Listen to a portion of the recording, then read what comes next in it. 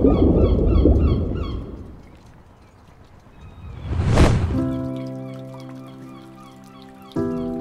we are delivering Carlos's boat. This is boat number 2 to come into St Catherine's dock.